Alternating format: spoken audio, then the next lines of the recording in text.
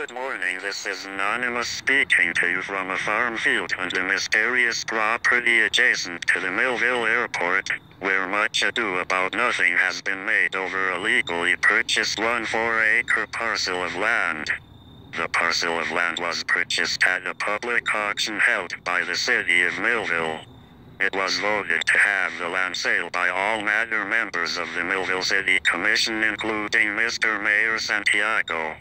The property was legally purchased by Mr. Porreca, who requested that the small sliver of landlocked property adjacent to his be put up among other city property for sale. No one else bid for that pretty cool property at the land sale. The property is not buildable and of no use to the city. Now that Mr. Porreca purchased the property, he pays the taxes to the city on it. False accusations of impropriety have been made in a mudslinging ad campaign paid for by Team Santiago's campaign. Mr. Porreca's daughter, Lynne Porreca Compari, did not vote on the sale to award the property as she knew it would be a conflict of interest. She did the proper procedure, which is called recusing oneself. To recuse means to excuse oneself from a case because of a possible conflict of interest or lack of impartiality. Lynne Porreca Compari did exactly that. All land sold at a city auction must be checked for liens and other restrictions prior to the sale. The premise in the commercial that the property could have been designated Green Acres land is ludicrous. That designation is for conservation and recreation land, not land cut off by a road through an industrial park.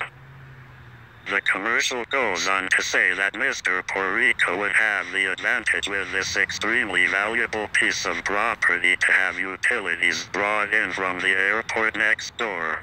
Utilities are not up to the city, and Mr. Porreca has had electric on the farm many years before he bought it. See, it is up there.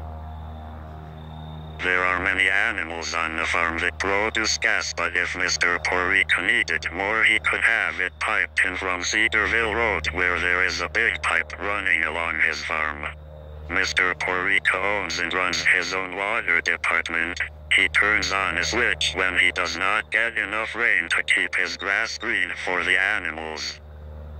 Oh look, speaking of animals, there is the South Jersey Stands Tall investigative reporting team as we speak. Many thousands of dollars were spent lying about things that Lynne Porreca Compari did. What a bunch of horses patooties. If the land was so valuable, you would think that South Jersey Stands Tall would have bought it.